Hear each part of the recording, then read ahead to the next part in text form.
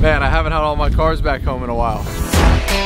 Good morning everyone and welcome back to the vlog. Today we're going to be installing a new front lip on the G80 M3. Shout out to Beamer Plug for the awesome parts. I will link them in the description. If you guys need any carbon fiber parts, just go check them out. They're awesome. This is their Vorsteiner front lip and we're gonna go install it. Now we've got a better look at what it's gonna look like. It's gonna look sick. All right, I gotta start by taking off these little side pieces.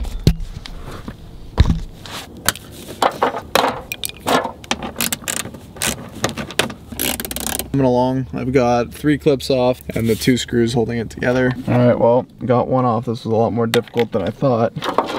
Now I gotta replace this one. All right guys, we're moving all the cars so we can do an updated car collection officially of 2023 to start the year off. We already got 2 of them out and I moved the other 2 that are already outside and I have a plan, okay? Now it could be, there's 3 points to moving these cars. 1, updated car collection tour. 2, to clean the garage because not all of the cars haven't been out of here in a very long time because I drive one every single day. So I haven't had time to actually clean out the entire garage in a long time. Number 3, I am going to attempt to fit 6 cars in this 5-car garage. And I have a plan. I have 7 cars. My plan is to try to fit 6 in here. I think I'm gonna try to put the Mustang in here and just keep the M3 outside.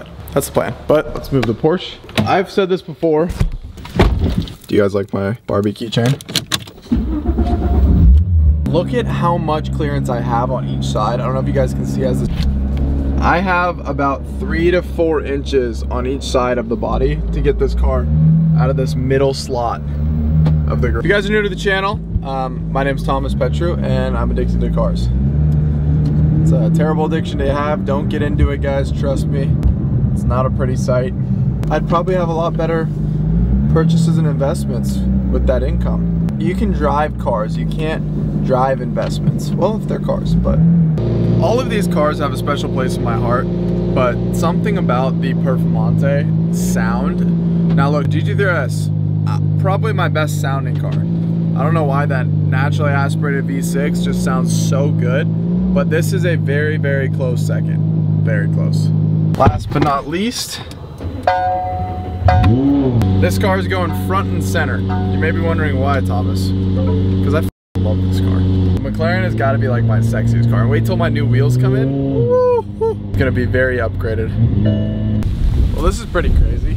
Now I do have 2 cars that are not here right now and they are down at the acre. I'm just gonna go through them. They're not really that cool. I have a school bus and I have an old school Chrysler that I bought for like 1,500 bucks and it's a bit car that I use. It's called the Bitmobile. And I use it whenever I'm filming YouTube videos where I need to like crash a car or like anything.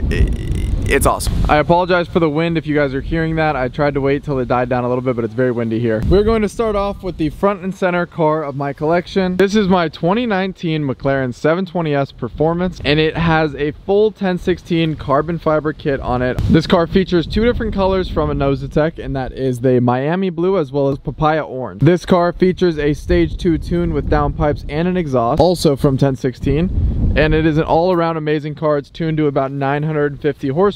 I have orange wheels coming to match the bumper and the side, so it's going to be a Papaya Orange wheels. And they're going to be super sick and just complete this car perfectly, and they're going to be a little bit bigger. That is it for the McLaren 720S. I absolutely love this car. Now moving on to the Porsche 911 GT3RS. This is the first supercar I ever bought, and I will never ever get rid of it. It is my favorite car in my collection, and I think it always will have a special place in my heart. The car is pretty much completely stock. The only thing that this car features is a Graham Mahal exhaust that was on it from when Tanner Fox had it. So if you guys know, this is Tanner's old car. And then it features a snow blue wrap, which almost looks OEM. It almost looks like it's a Porsche stock color. This is a wrap, as well as the hood is wrapped satin black, as well as the wing and the roof. I think it adds a nice little 2-tone contrast to it. And I am thinking about going with 9 Design, which is 1016's Porsche carbon fiber kit for this car, but part of me likes it without it, which seems strange. I know that a lot of people love carbon fiber, and I'm a big carbon fiber guy too, but what I don't want this car to come off as me trying to be a GT2 RS. And on top of that, part of me likes the subtleness to the little carbon accents, such as these here. Thinking about doing a hood, carbon fiber vents, and possibly that's it. Just to add a little touch to it to make it a little bit more special. Currently sitting on Riviera blue calipers, which is a nice blue. But yeah, this car just has an exhaust, no tune, no nothing, no downpipes. This car is pure how it's supposed to be, in my opinion. I believe in keeping Porsches close to stock.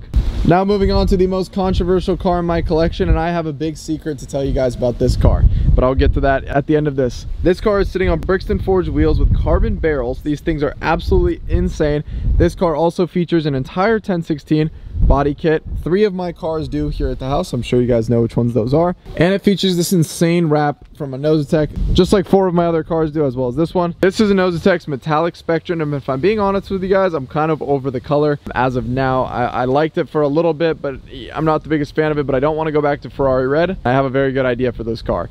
But as you can see, there are so many aftermarket parts on this car that it is absolutely stunning. It is sitting on Novitec suspension, features a Voodoo design exhaust and downpipes, the full 1016 kit, diffuser, everything. This car is amazing, and this car is also tuned to about 850-900 horsepower, just like the McLaren. Both of these cars are twin turbo V8, just like that guy. While that is a naturally aspirated V6, I think that these cars are unbelievably performance based in comparison to the rest of these, and they are unbelievably fast, but that one still sounds the best somehow. Now moving on to my Huracan Performante. Now this car is a beautiful balloon white underneath, and I wrapped it Nardo gray, and now that I have a BMW that is gray, it is time to change this wrap, and I'm still stuck on what I'm going to do. But I have a couple design ideas, and I'm going to be moving on to that quickly. But this features Riviera blue accents, and I do think this car is stunning. I nicknamed it Mako because I just thought it looked like a shark, and this car is beautiful, as well as it features a titanium exhaust, downpipes. It has forged carbon fiber stock from the factory, as well as a forged carbon fiber interior. No downpipes, no tune,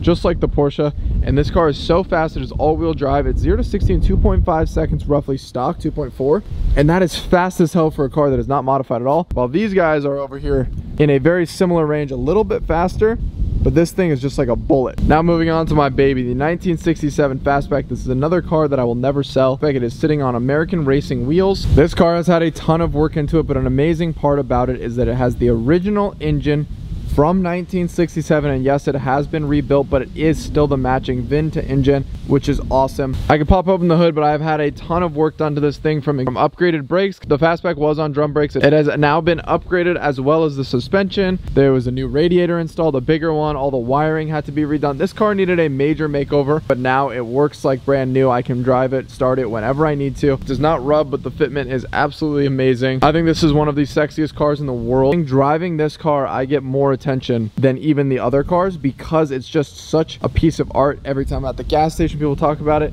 it's just an insanely beautiful car. And I don't really have anything I wanted to do. I thought about doing the Eleanor front bumper, but I don't want to be a rip-off and be driving around something that's not a true Eleanor, so I've kind of just left it like this. But if you guys have any ideas, I'd love to hear them. Now moving on to my wide body 2019 Lamborghini Urus.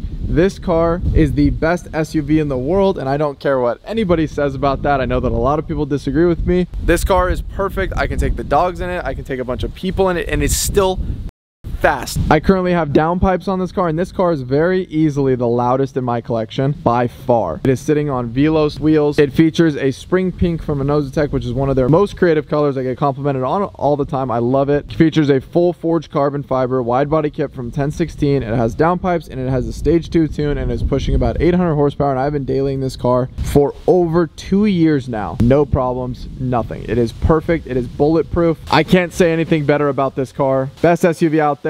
And I have thought about selling it for numerous reasons, and I might keep this as the daily, which I'll get to, and to pick up an Aventador SV.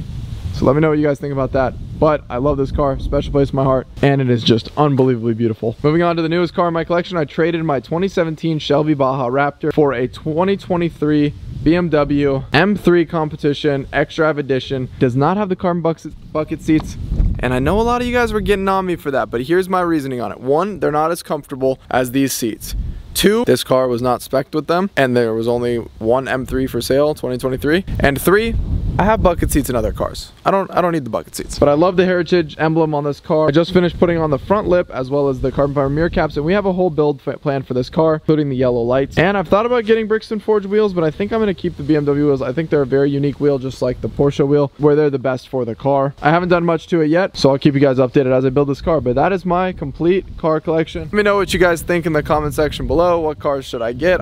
My cars that I want this year: I want a Lancia Integrale Delta, I want a FD RX-7, and I want an Aventador SV, and that's my plan for this year. Those are the 3 dream cars. I gotta go out there and make more money so that I can buy those and share the builds with you guys on the channel. And I do want to start a car giveaway company where I build cars and give them away. That is also a plan for the new year, and I might start with this guy if it makes sense. But if you guys are new to the channel, go ahead and subscribe for new videos. I'm going to be posting weekly without fail. I've said that a lot before, but I'm getting back to it, and I'm taking hype cars very seriously. I love cars. It's a huge passion of mine, and I'd love to be able to share it with you guys even more. And let me know, what was your favorite car in the video?